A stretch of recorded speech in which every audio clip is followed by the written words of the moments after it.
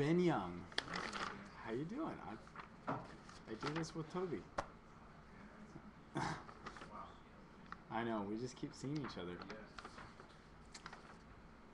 Me and you will do some catch up after this.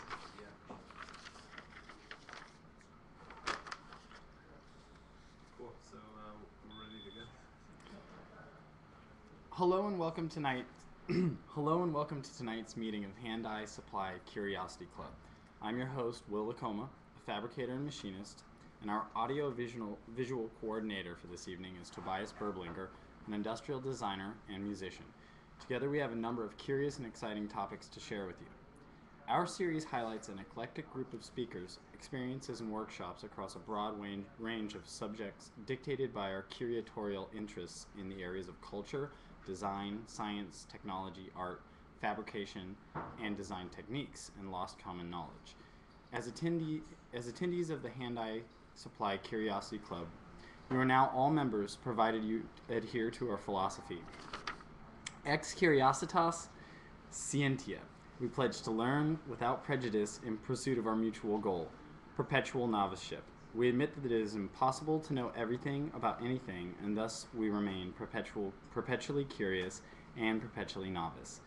This is our flag and our mascot, Franklin. The lightning bolt represents the receipt of knowledge, the enlightenment of illumination, the resonance of truths understood. It awakens and excites us and makes us hungry for more. I am pleased to introduce our speaker, industrial designer, Nathan Bergey. Nathan Bergey is a volunteer rocket scientist for Portland State Aerospace Society. PSAS is a student community-run aerospace engineering group that is building ultra-low-cost, open-source rockets that feature the most sophisticated avionics systems of any similar group in the world. Thank you. Thanks. Hi, I'm Nathan, or just Nate if you want, and I consider myself a rocket scientist. I've been working with Portland State for a few years, and we actually build rockets and launch them in the desert in Eastern Oregon. And it's a really fun story about how we got to be where we are. And we're also an open group. It's not just students. I'm actually not a student at PSU and never was. We'd love to have people come by and check out the group and see if there's anything that you want to help with, or if you want to come watch launches. So far, all of our launches have been open to the public. They're just not necessarily well known. But first, I'll talk a little bit about why we want to do rocket science. And kind of the obvious answer is because it's rocket science. It's about the coolest thing there is. I mean, every 5-year-old kid knows this. This is Ares X-1. It's a rocket launched by NASA fairly recently, although probably will never be launched again because of funding issues. But, I mean, this is the sort of thing you see at a big launch. This vehicle is enormous. It's hundreds of feet high. The flame coming out of it continues, for hundreds of feet after it, burning at thousands of degrees. I mean, everything about it, the light, the sound. I mean, rockets are just awesome. So it's definitely an element of fun to what we do. There's a little bit of practicality. I mean, space is where you want to go in a rocket. You can fly rockets around close to the Earth, and so far that's all our group's been able to do, but eventually this is where we want to be. This is actually a picture from the command module of Apollo 11 of Earth coming back in. And space is really the last frontier. We've explored most of the surface of the Earth. There's still some really great science to be done in all kinds of places, at the bottom of the ocean and edges of continents. But, you just have to get out there at some point. I mean, if we never do, we're stuck here forever, and you never know what will happen. I mean, there's asteroids, there's all kinds of things. Carl Sagan has a lot to say about that, actually. There is a problem, though. Rocket science is kind of hard. At least it can be if you're trying to go to space. This is a picture of an amateur rocket launch in the desert, not sure which one, and it's what we call a catastrophe at takeoff, or CATO. What happened is there's a really big motor, and the forward enclosure of the motor up towards the top of the rocket failed. The O-rings probably melted, or the casing melted through, and you had a complete loss of the vehicle. And these sort of things happen, and it's kind of interesting. I think one of my favorite quotes, which I don't really have memorized, but I can paraphrase, is from a guy who wrote computer software most of his life. Actually, is famous for writing the video games Doom, and he decided that he wanted to do rocket science a few years ago, and he thought, well, this is easy, or this is simple. You have a kind of a tube, and there's fire at one end, you plug off one end, and you kind of steer it. It's 3D, and I can program 3D, I do this all the time. So he went about doing that, and he was trying to win some of the prizes that NASA had at the time, and he almost got there, didn't quite make it, so the engines didn't start, some weird thing he hadn't thought of, and then a year later he had tried again, a year later tried again, so like 3 years of work later, he managed to do this one simple task, which was to launch a rocket, move it over about 90 feet and have it land again in a minute or something like that. And his press response, or his press release or whatever after the success, he said that it turns out the rocket science is still simple. It's not complicated. All the things I thought at the beginning were true, but it is hard. You know, where I thought it was easy, the engineering is actually difficult. And the problem is you're always pushing the envelopes to get the amount of energy that you need out of the rockets. And when you push envelopes in design, you tend to break them the first few times, or sometimes you just keep breaking them. And so that's really the problem. So most of rocket science is actually pretty simple to understand. It really is a tube with fuel in it that's plugged at one end. The question is getting it to work perfectly. And so why do you need it to work perfectly is because we're trying to go to space, and not just to space and back. We really want to get into an orbit. And this is actually really important to understand, because there's a difference between tossing a rocket up 100 kilometers or 1,000 kilometers or 1,000,000 kilometers and then tossing it into a big circle around the Earth that it will stay in. Because if you don't get to orbit, if you just go up, you'll still fall back down. The astronauts are floating around on the space station. They actually still have as much gravity as there is on the Earth's surface, or only a few % less. The reason everything's floating is it's all orbiting the Earth at the same acceleration around the Earth, and so everything is moving relative to each other the same way. It floats around, but there's lots of gravity up there. If you weren't moving fast enough and you let something go, it'd fall down just like here. So up isn't good enough. You have to go over. And in fact, that turns out to be the biggest problem. In low Earth orbit, and this, by the way, is not to scale, if you're actually in low Earth orbit, you would be just barely above the surface of the line of the diagram of the Earth there. But to point out, if you have to have this nice big circle, your velocity component, or how fast you're going through the circle, is about 17,500 miles an hour to sustain the orbit, to not fall back into the Earth. And that's just a consequence of the mass of the Earth and universal gravity. It turns out that the lifting part of the rocket, the going up to space, only is maybe 10% of the total energy. It all comes from having to take a mass and accelerate it to what's basically Mach 23, 17,500 miles an hour. So if you imagine 1 kilogram, or 2 pounds or something, it's this little thing. Let's say you want to put a big rocket on it. How much energy would you have to put into that rocket to lift that kilogram in orbit? It turns out to be about, 32 megajoules, which is the same as the kinetic energy of a freight train at about 34 miles an hour. So imagine the freight train hitting something and coming to a stop. The release of that much energy is this is about the same, or it's 155 pounds of TNT, which is a really big bomb. If any of you guys like to bike and even bike pretty fast, and you think you're a pretty good racer, you can probably do about 210 watts sustained power on a bicycle. So if you kept that up for almost 2 days, a day and 19 hours constantly, that might be enough energy for just a kilogram in orbit.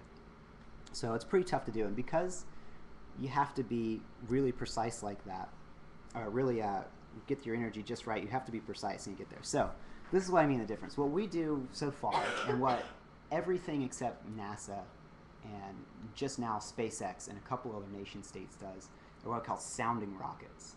And I actually don't remember what the origin of the term was, but basically they're just little rockets. They go up and they fall back down. They burn usually fairly short periods of time, and they're pointed up, they're not guided or anything. In order to reach orbit, to balance the fact that your fuel's running out really fast and you have to get all this velocity, you have to go what's called a orbital insertion trajectory, and that's very different than just these little parabolas that you get when you go up. And so in order to do that, you have to steer, and this is sort of the central problem with rocket science, for complicated rocket science. You got to imagine you have this big tube, and it's burning, and just 100,000 pounds of thrust on the end, and it's basically balanced.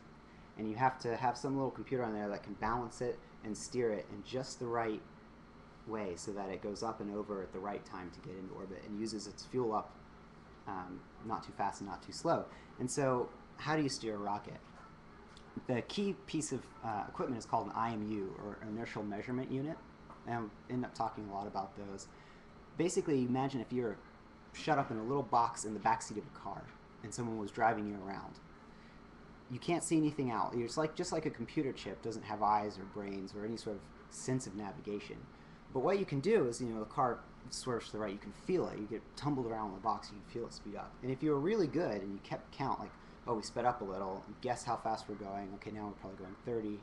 And you count for how long and you feel when the turns are. You could actually work out where the car was going. And this is the entire idea behind inertial measurement. And it's been done, actually, it was dead reckoning and oceanfaring peoples back to prehistory, all the way up to modern navies, and then all that was borrowed for rockets. And we have very particular instruments, gyroscopes and accelerometers, that do the same thing. They're a little box, they're not sentient, they can't actually see outside the rocket, but they can feel very precisely how much the rocket moves in any particular direction, and it counts backwards and sees where you are. The problem is a really good IMU, one that works for real, and could do, say, a space shuttle or that Ares X1, probably a few $1 million or something like that, maybe a couple $100,000. And it's military technology technically. There's lots of reasons you can't get them easily or sell them, or you can't share them. And we're really into sharing things. So that's sort of where we came in. We're like, well, could you actually do this? Now we have like Arduinos and stuff. Like, can you really just take some parts off a shelf and fly a rocket and do this kind of measurement? So a bunch of kids basically at Portland State a few years ago, or actually what was it, 1997 I think, got together and thought, man, our labs are really boring. They never blow up, they don't go into space, nothing like that. So they decided to start building rockets. So in the past decade or so, we've really come a long way and learned a lot of really interesting things. And we've been sticking to this whole goal of being open source, open hardware the whole way. So everything I'm sharing with you, I mean, we give talks every once in a while. You can go down to PSU tonight. Actually, there's a meeting every Tuesday at 7. All of our data is online. Everything we've designed, the CAD files for all of our designs are all available, and everything's in source control, and you can look at it. We've launched a number of rockets over years. This is an idea for scale for you. There's most recent one here, the earliest one here. They're pretty big. They're like 12 feet tall, this big around. So they're a lot of fun. They're loud. So a little bit of history. These are the guys that started out. They basically bought a kit and put it together, went about 1,000 feet or so. They had a lot of fun. They put this in the nose cone. They stuffed a bunch of custom electronics in. That's where they first got their taste of putting computers into rockets. Except in this case, it was really just a video transmitter and a camera. But it was a really good introduction to rocketry. And also our ground station was pretty awesome. It was the back of a Subaru, but very cool. So a few years later, into the millennium, we have our next launch vehicle, LV1. We just number them, LV0, LV1, LV2. And this was actually custom built. We used carbon fiber and aluminum, and thought we were really cool. We built our own extendable launch tower. That was an old hydraulic lift thing. And so we could carry it around, and we could pop it all out, and that would be the whole tower. This went to closer to 10,000 feet on big commercial motors. And we actually put a little microcontroller there with an 8-bit RISC microcontroller. I think it was a PIC 16 something or other. And we had an early kind of IMUs, parts bought off of like DigiKey and the kind of sites that you can just go to and get consumer electronics. And they're cheap little accelerometers, cheap little gyros. They don't work very well. But it was a great try. And we learned a lot. Oh, and by this point, we're now looking more like this. We've got tents and antennas and cameras and a bit more serious. So a couple of our early launches actually were pretty awesome. I've got some video of them. And sorry that the sound probably isn't very loud. This was LV1 in Oregon, I think. Yeah.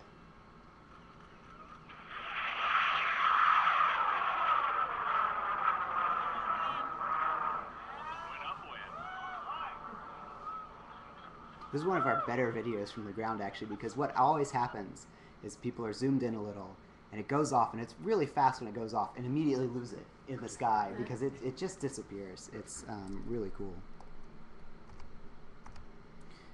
And of course, we had video on the rocket. So this one was rather clever. For some reason, we haven't done this again. What we're actually looking at, this framing here, is part of a structure holding a mirror. And so the camera's actually pointed straight up, and the mirror lets you watch the ground. And then when the parachute's open, the rocket's facing downward, and we pop the mirror off. And it's on a line, so it doesn't come falling from 10,000 feet. So this is what it looks like if you were to ride one.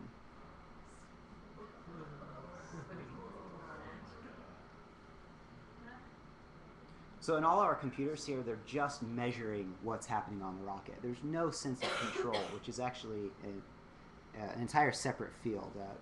Rocketeer is always divided up between guidance, knowing where you're going, navigation, the IMU part, and then control, which is the steering. And they're like entirely separate fields with their own journals and everything. What's the altitude on that one? I think this was 11,000 feet. So in a second, the mirror will pop off. Ah, there you go. So I'm pretty sure that this was launched in Brothers, Oregon, which is population 9. It is just a little cross-section on Highway 20, about an hour or so east. No, not quite even an hour east of Bend. This is where we still launch. And a lot of other amateur rocketry people in Oregon and around the Northwest come to launch. So by this point, it's getting a bit more modern. So for the next few years, we designed our next generation vehicle. This was going to be really awesome. We flew some flights at 20,000 feet now, so we're going up a whole nother order. We designed this frame to be even better. It should do 50,000 feet. It should really do 100,000 feet. And now we said, okay, we learned that 8-bit microcontrollers can't do it. This is like 8-bit microcontrollers are like, you know, an Atari, basically, or not even that.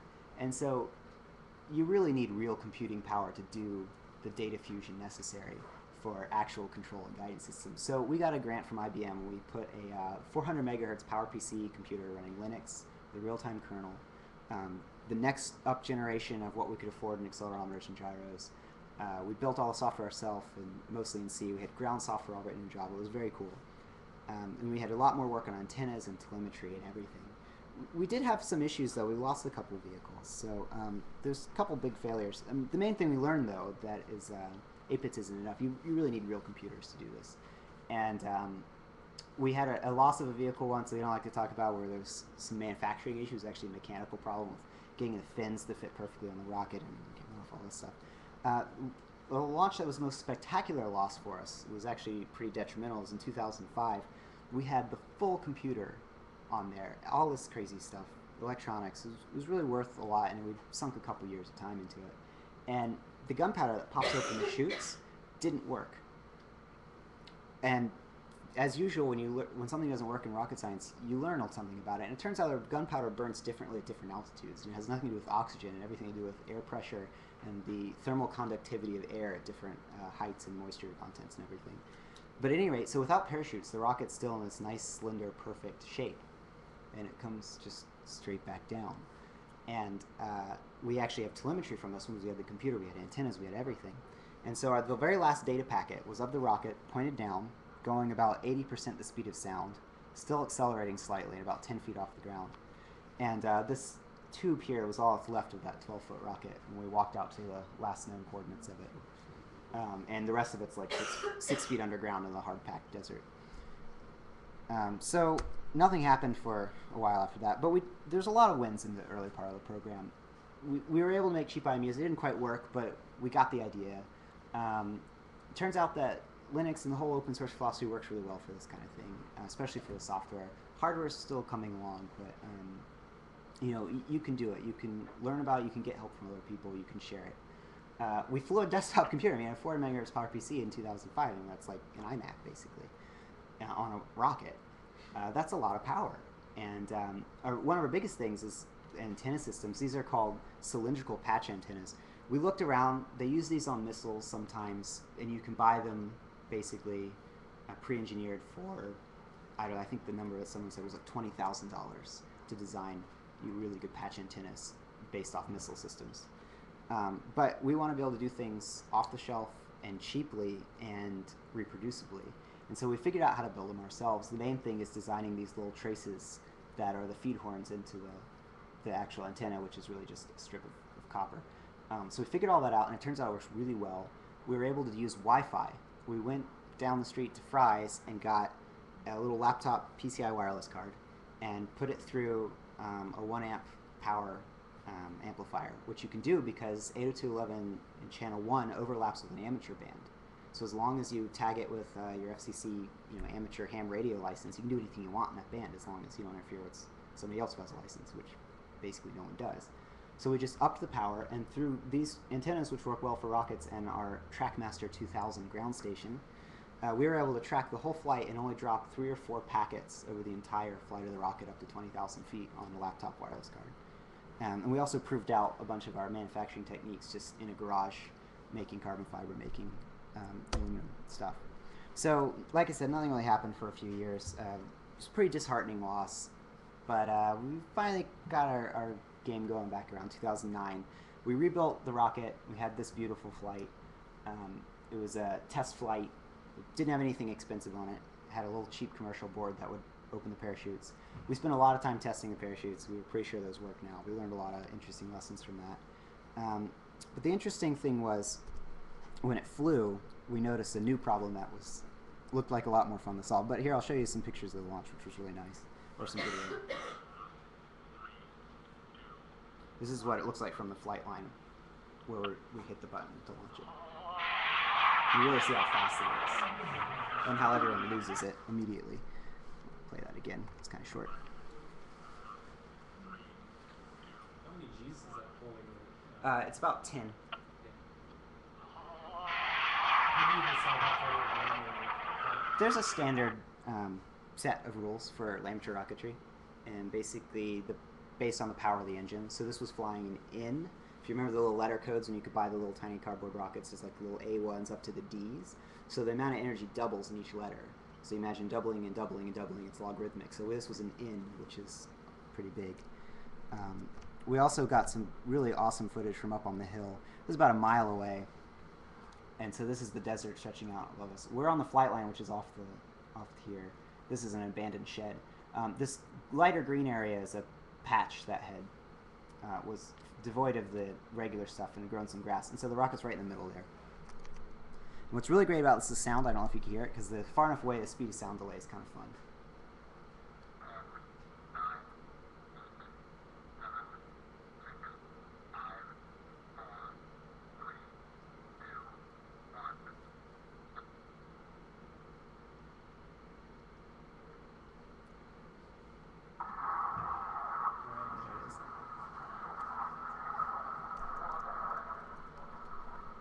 So even cooler, high-speed cameras have come down a lot in price. There's actually a consumer-grade one that will do 600 frames per second. And so we pointed that. So you saw how fast this is in real time. This is what it looks like about, I can't do math, 1/30th, I think, real-time speed. So that's actually the engine building up chamber pressure as the materials start to burn. It's solid rocket fuel.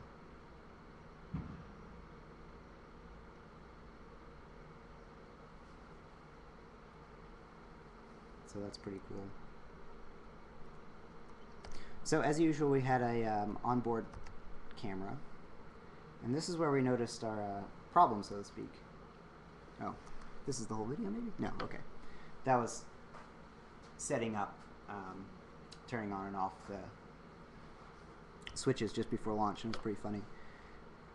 And doing our last-minute preps. We only have a couple people up at the pad as we put the motor in, and then they run away, basically. In fact, it says that in our thing. Okay, there we go. So you see that spin, that's incredibly dizzying. What happened was the fins were ever so slightly misaligned. And it's not a big deal. It doesn't hurt anything. There's no real moving parts on the rocket anyway. The problem is, well, it makes kind of an ugly video, and it gives us something to do. So we said, well, can we control the roll? What we've been trying to do this whole time is get to orbit, right? And so in order to control, you have to do we were just doing IMUs. We were just seeing if we could even measure where the rocket went. And the next step is to try to control it. So I said, well, let's go on the next step. Let's take baby steps. let's just put some fins on there that can swivel and give the rocket a little spin back and forth. And so if the rocket starts to spin up, we'll counter it out with the fins, and it should just go straight up. And that's actually called stabilization, not control. So we upped it a little bit more. I said, well, if we could do stabilization, we should be able to do control. So better than that, we decided to make program rolls. We will send the rocket up, we'll have it go straight, and we'll have it turn 90 degrees, then turn back 180, and then keep turning 90 degrees and pausing until it runs out of airspeed and the parachute's open. So in fairly short order, we had come up with a plan. We'd used what are usually called canards. They're small fins up towards the front of the rocket. In this case, we kept them around the center of gravity. And we wanted to actually point the rocket, and we came up with the design all in software and CAD, which is really interesting. So we worked out all the linkages here and how much power we need for the motor and what the gear down ratio was and all this kind of stuff. And then we built it, and mostly with CNC machines. And it turned out really awesome. It looks beautiful. It looks even better. And then when it's running, and then we launched it again. So now you can see here are the canards. Here are the static fins, we call them now. They're bolted to the frame as usual. And they may still be slightly misaligned, but this is supposed to correct for it and do the programmed. So this was this summer in June. Hopefully. Yeah. Well, that's exciting. Here we go. The interesting thing to note is it didn't go still. And it's turning back and forth, but this is not at all what was supposed to happen. It's out of control at this point. It's turning, and it was supposed to stop at some point, and it was supposed to turn 90 degrees to stopping. It's just turning, sometimes faster and slower. The fins are moving, so that was interesting. We learned that from the video. Well, there, it finally reverses, but it was supposed to do that ages ago. So it didn't work at all. Again, rocket science is hard. But the cool thing is it didn't work for a really interesting reason. It gets into some crazy aerodynamics. So it turns out, when you have little canards like this, the air rushes past them. To create lift, they tilt a little bit into the wind. They're called an angle of attack. And they actually form a vortex of air off one leading edge of them. And that vortex continues to exist. I mean, you've added energy to this piece of air. Now it doesn't just disappear. So it streams off like little streamers at the end of the wing. It's called vortex shedding, which is all well and good. It's how wings usually work. The problem is they went straight down the airframe and hit these big fins and created a force in the opposite direction that you're intending. And so if you look really carefully on the launch video, well, let's see if I can get a little further back. When the rocket's like this, the fins are pointed such a way you would expect the rocket to be spinning, let's see, around this way, right? Because if you just look at it naively, and it turns out the rocket's spinning entirely the other direction. So physically, the entire control system was reversed because of some crazy thing that air does to fins and canards and vortex shedding. We never would have really guessed this. There's a lot of unknowns in this launch. It was the first time trying to do control, but this was just wild. Luckily, we read up on this. Now that we knew what to look for, why do canards not work? Early missile designs had the exact same problem. There's a couple ways to fix it, and one of them that was extremely crazy was was a rolling fin. What they call it? Free spin and fin. So you take the whole fin canister, you take it off, you put a giant bearing around it, you put it back on the rocket, so that the fins of the back of the rocket can just spin as much as they want. And so what's going on here? You're actually decoupling axes, you'd call it. So they'll still steer the rocket straight up instead of off to the side because there's fins at the bottom and not at the top, and so it's kind of stable like a dart. But when the little vortexes or actually anything else tries to spin the whole rocket in its roll axis, instead it'll just spin up the fins on the bearing and the rest of the rocket will stay still. And big bearings like that are hard to come by. We realized we could just build these. And so there I just made 3 months of work sound like nothing, right? So we figured out how to build big bearings. Basically, it still looks like this. And we designed it in CAD again. There's the races with the little balls in them. And we machined them out of really good machine steel. This is just in Dan's workshop. So here's the fins, and look, you can just spin the fin can around. We did another little subtle trick after talking to some people. There's only 3 static fins. but 4 canards still. So that at no one point can all of the vortices interact with all 4 fins. They're never aligned perfectly because there's 3 and 4. There's an offset. So just a few months later in October, we tried again. Only now we've got the 3 static fins and they're on the decoupled roll axis. And this is what we ended up with. Unless this one won't play either, in which case I'll be angry. All right, fine.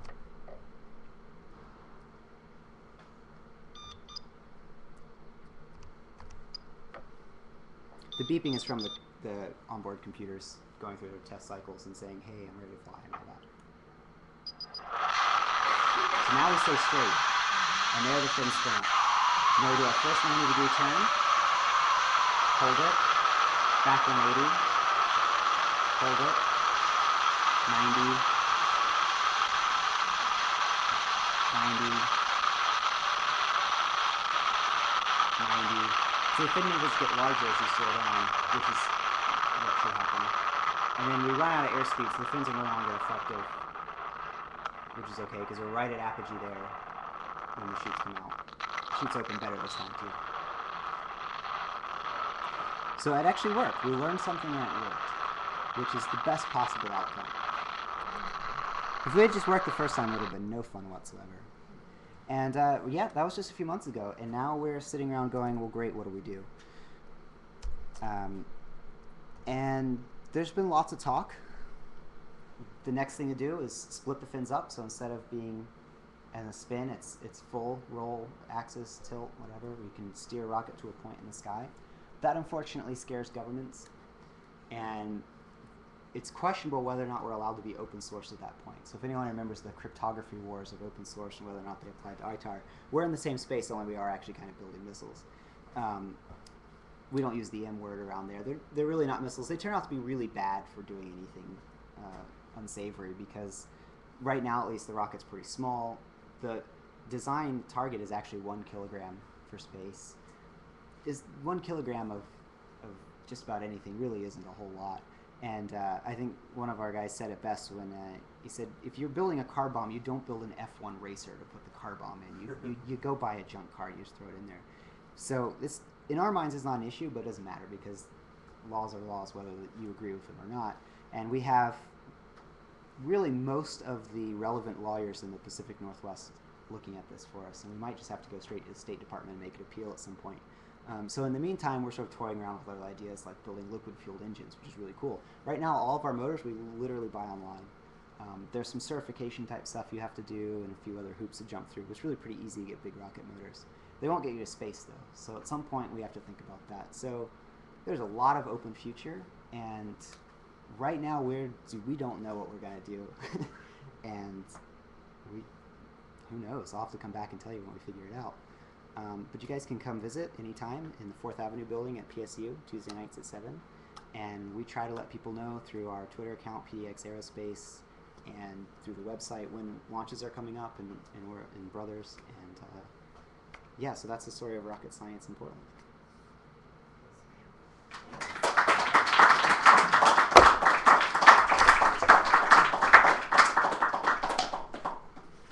Questions? I have a couple of questions. Sure. Why do you think that I noticed that there are very few views on those YouTube videos. Mm-hmm. Why do you think that there were so few views? Like one of them had like 500 views and the other like not even 30. Yeah. Some of the videos are fairly new. There's one that I posted last night because I wanted to put it on this. There's most of them. It's just that we don't have any kind of marketing of any type or stretch of that word. I mean, we just don't. We don't advertise at all to people. We tell our friends, the people in the group, there's just not enough of us that know enough people. I mean, I tweet links to it every once in a while and get a couple views. It's just, that's all that's seen it. We're too busy building rockets. We would love actually to have kind of a strategy around that and a better website and a part that was more clear what we were doing and explanations and something to promote what we're doing and get people interested in. But we're too busy building rockets. You know, there's just a few of us that put a lot of time into the group because it is all volunteer, and I think it's the same problem a lot of small nonprofit type things have, which is how do you market yourself if you don't have any marketing people, and if you're too busy doing what you're doing. Has like DARPA contacted you or something? No, I don't think anyone's really contacted us. We've had a couple talks with the State Department and with lawyers recently on the various things we're doing. Everything we do is fine so far. We have a couple people get in touch with us every once in a while. It never seems to turn into anything. More recently, we're sort of talking about working with aerospace companies and lending our expertise and hopefully getting some back. And we're still seeing how that's going. We've talked to a couple people. Some people won't return emails. Other people are interested. It's a big mix. We're not really well known or anything at all, so we don't have high level view like that. We don't get people calling us. Yeah. Are those, because I did it with my dad when I was a really Yeah. little kid, are those rocket kits still available? Oh, yeah. Yes, it is still Buy them off the shelf and stuff? You can buy them at any reasonable hobby store that still sells rocket things. I went to a couple recently, didn't have anything space related whatsoever. Lots of remote control cars. That was entirely lame. Tammy's Hobbies in Beaverton is awesome, and they have lots of rocket stuff. Yeah, They have lots of everything stuff, but they have rocket stuff too. In fact, we get parts for our rocket from them sometimes. So, yeah.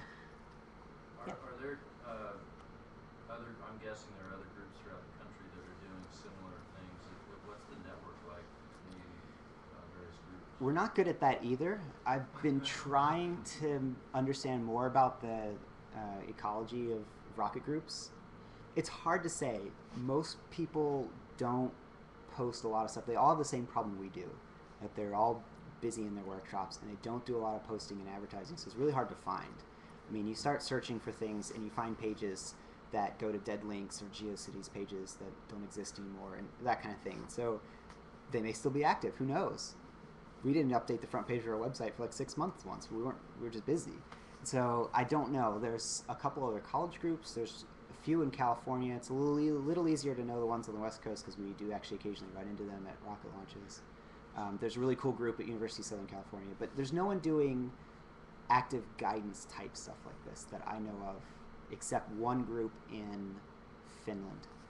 So there isn't probably a sense of competition between these groups. Not really. For exploration. I mean, we think it'd be cool if we were first to do anything, but it's hard to even know who's first. So there's not really any sense of competition. No.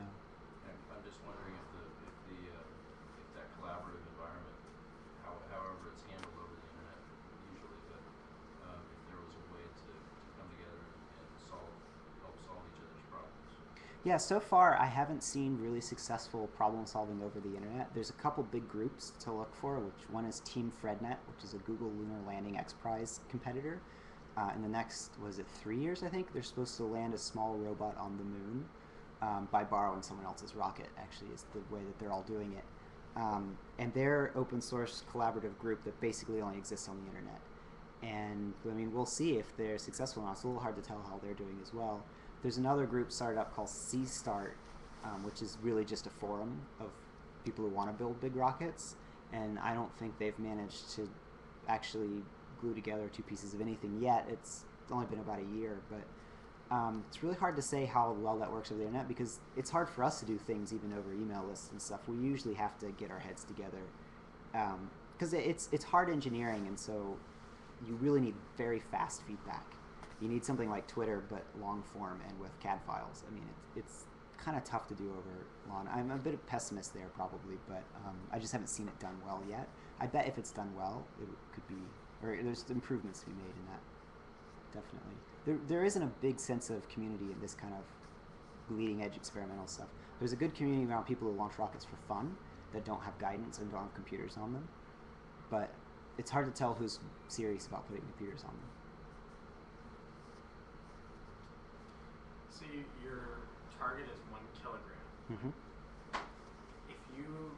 What would you put in there if you had 1 kilogram? Basically, a radio repeater and a webcam.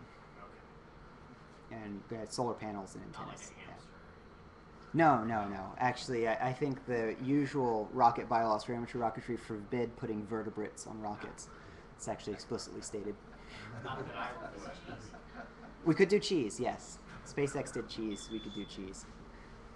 Yeah, it would be, and it's actually kind of cool. We could get tons of free work out of this because the ham radio community is still fairly active. It's just smaller than it was in the past. There's people all over the world who love bouncing stuff off of hamsats. And so if we were to put up a little radio repeater with the webcam pulling off telemetry and data and just say to the whole ham world, there's this thing that's going to come overhead. You guys should listen for it. And if you hear something, drop us an email like where you were and what the packets were off of it. And there's tons of people around the world who think that's the coolest thing ever. Because it would be, if we were able to put a kilogram in orbit, this would be the first time anything other than a multi-billion-dollar corporation and or a government has ever done it. So for a bunch of kids up in the Northwest. I mean, that would be huge. So we'd get big press attention for that. And so everyone would be listening for it all around. So we could get Do you think ultimately that's your goal? That's our stated goal. I say that gives us a vision statement, something that aims towards. I don't know how practical it is because it really is crazy. I mean, the whole, just to do the navigation and control is really hard, much less building a rocket that can sustain the energies and powers needed to get to Mach 23. I mean, it's a bit crazy, but it is doable. Our main sort of mascot is the Lambda 4S, which is a really early rocket from the Japanese space program. It was all solid fueled. It was basically old scrap together missiles with big solid rockets on the end, which aren't any different than the ones you buy like at hobby stores. They're just bigger. And it had, it was like 1970, so it had an actual, I'm using physical gyroscopes and that kind of thing, which meant it weighed like 100 pounds just for the computer that measured the angle it was going at and all that kind of stuff. And it actually made it to space for more than a kilogram, for like 100 kilograms or something like that, maybe 10, I forget. Really crazy, and they did it, with 1970s technology, and it's 2011. I mean, this stuff should weigh an ounce. It should weigh 5 grams, the entire computer, everything. It doesn't even need to weigh a kilogram. The kilogram's mostly the aluminum around it and some solar panels. So it seems like you should be able to do it. It's just hard. You just have to build a rocket that's not going to tear itself to pieces getting to orbit. And then you have to actually figure out all the control system stuff, which is, like I said, its own thing with journals and everything. So you get a degree in control systems if you want it. Yeah. How do you find out about your materials? Mostly testing. We take a lot of information from the people who do rockets for fun, the amateur rocketry community that just bolts stuff together and flies it.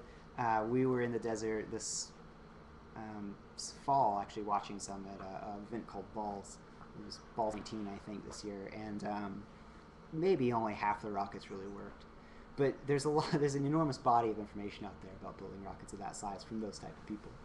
They you just read how they did it on the successful ones. And you can also skim stuff out of old missile design books from the 50s at Pals Technical and stuff like that. There's tons of information out there. It's the other reason that we're not really in that section where we have to be worried about ITAR and arms treaties and all this stuff, is because everything we're doing is out of like textbooks so far, up to maybe the roll control. Once we get that one step further, it'll be different, but you can read everything about how to build rockets out of books. And we're following their advice, and we're reading the things. We're not doing anything new. We haven't designed anything that's secret. We're just, it's publicly available information. It's Wikipedia for like probably 90% of it, really. And then fact-checked before you fly it. And then, like I said, we make mistakes ourselves. That's how we learn a lot of this stuff. The whole gunpowder thing about having to actually hermetically seal gunpowder casing or cartridges for ejection charges is just a trial and error thing. So yeah. So you're talking in the beginning about inertial guidance, that you have to measure kind of where you've been by summing all the instantaneous measurements. So probably accelerometers are part of that. I don't know, gyroscopes. Yep. They're called rate gyros. I'm never clear about that. There's two kinds of gyros, but yes, there's gyros. So why are they have ones that are extremely expensive, and what's the limiting factors in the cheap ones? Either sensitivity, is there a sensitivity spec, or is it how fast you can read them, or is it noise, or is it? It's really all of those things. For the gyroscopes are the best example because the expense factor there is what they're made of, like the technology they run on. So the really, really, really good thing, the thing you want that all the professionals use that's impossible to get is called a laser ring gyro. And it works on this really crazy principle of this little tiny laser in a cavity, and the whole cavity lasers at once.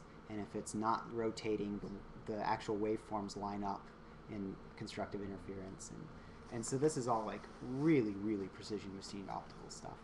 One of a kind type deals off optical benches. Well, small manufacturer maybe. What time? Well, they range. There's some the size of this room that are used for research for the rotation of the Earth, and there's some the size of probably a stack of cards here for missiles and things. But they're nearly impossible to get your hands on. What you actually buy of SparkFun are MIMs, some micro large megahertz, and so they're etched, and they do all kinds of little tricks. I think the main one has a mass that's on a spring. There's a bunch of capacitive fingers, and so basically they don't actually touch, and they form a giant capacitor. And the equation for capacitance depends on the amount of space between two plates. And so because these fingers is in a huge surface area, and so the tiniest movement of the little mass in the middle changes the capacitance of the fingers. You can measure that off a little piece of circuitry. And what they do is they actually oscillate the mass in one direction, and then if you try to rotate it in the not in the way that it's oscillating, so if it's oscillating this way and you try to spin it this way, it'll resist that and it will do a weird little figurine. And then you try to stop it from doing that by measuring off this. And so there's all this whole thing. The problem is it's not perfect. It doesn't work very well, really. The limits of how well you can machine it, the limits of the actual components that you use, and the analog circuitry involved to do the feedback and all that stuff contributes to what the sensitivity is and what the noise floors are. And you need really low noise floors and really good sensitivity and a high dynamic range to do rockets. And, it's like pick-any-two kind of thing, and it's just hard to get them to work well. I think it's the same thing for accelerometers, except they've been MIMS for a long time. I don't know what the really professional ones are off the top of my head, but they're just better. They definitely are faster. Speed does have a lot to do with it. Much, much higher quality, lower noise components in all the amps and all the feedback circuitry. Because for all of these measurement devices, you take something and you try to hold it in a particular position, and you measure how hard it is, or how hard you're having to hold it. You don't actually measure the movement of it. That's a little trick, electrical engineering trick. And so that involves a tiny bit of analog circuitry with amps and feedback, and that's a lot of noise in that process as well. So it's doing that well that seems to be the expensive part. Because again, fundamentally it's simple, but in practice it's hard. And you're at the mercy of chip manufacturers also. I have a feeling there's a lot of things they could do better, but they don't because there's not a market for it. And now with cell phones with accelerometers, there is a market for it, and that's the main reason they've all come down in price and gone up in sensitivity. There's not a big change in the way that they do them, except for gyros. Like I said, gyros are different because there's about 20 different ways to build gyros. And the MIMS one kind of suck, but they're better than the old piezo ones from a few years ago. They're already 2 orders of magnitude better. So there's this great curve. The sensitivity just gets better and better. The price goes down and down. So we kind of just have to play the waiting game, I think. And we're getting close because we can update our states with GPS. I didn't mention GPS at all. That's a whole other issue. GPS kind of doesn't work for rockets. It's not fast enough, and it could always drop out at any time, and then you're completely hosed.